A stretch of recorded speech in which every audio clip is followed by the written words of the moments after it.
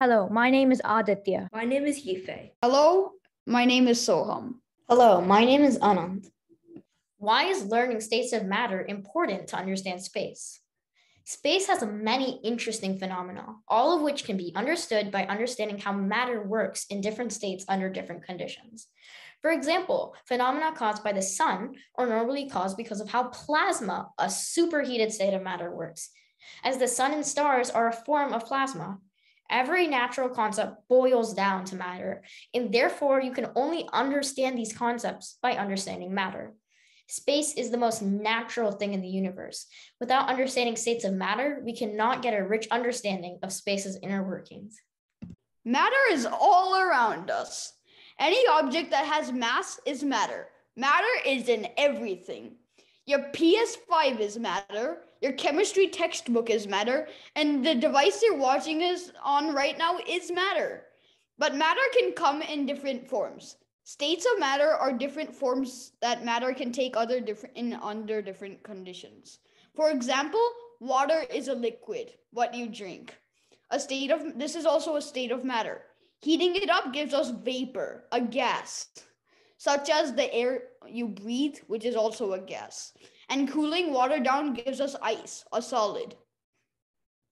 Heating up the vapor will even more make a plasma, a superheated state of matter. Bose-Einstein condensate is an artificial form of matter that has been cooled down to just above absolute zero. The truth of the matter is, the truth of the matter is that the space is almost like a vacuum, but not entirely. A vacuum is a place where no matter is present. Space has some matter, for example, asteroids, so it is not quite a vacuum. On Earth, we usually see states of matter change under different conditions. In space, you won't see this very often. Instead, you will see states of matter react differently under different conditions.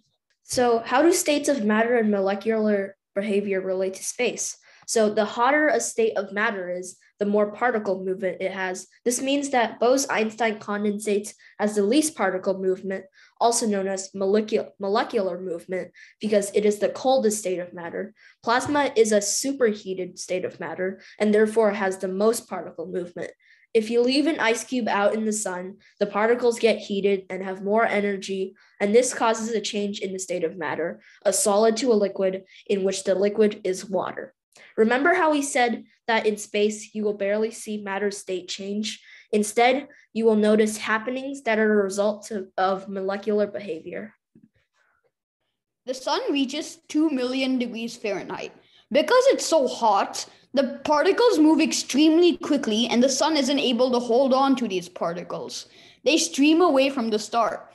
If the solar wind is powerful, it can cause power outages, damage electronics, so you can't use your laptop anymore, and damage your own DNA. Galaxies don't seem to have enough matter inside of them to keep creating new planets, formations, and stars.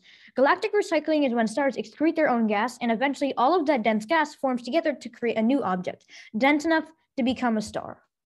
We're sure you've heard of the Big Bang Theory. In case you haven't, we'll tell you real quick. The Big Bang is the most prominent theory amongst astronomers about how the universe came to be.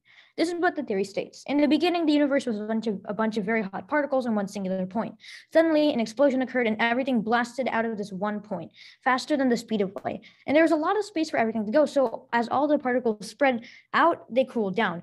So since they haven't been moving anymore, as we said earlier, when something doesn't move, that means there's less energy. And so since there's less energy, that must mean that it's much more colder.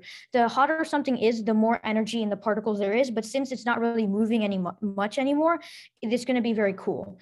So then these atoms or particles group together and eventually create stars and galaxies. Now it's time to talk about our career path.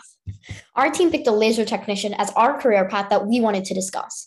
Laser technicians work in a variety of fields, but we will mostly talk about aerospace.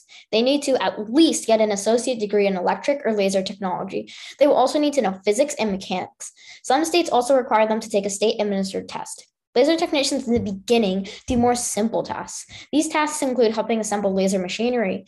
After they have more experience and work more, they can do more complicated tasks that can help their company much more. Lasers in space are used for environmental and remote sensing. In remote sensing, a laser is stuck onto a satellite that orbits any planets, making a sequence of short optical pulses onto the surface. Thank you for listening.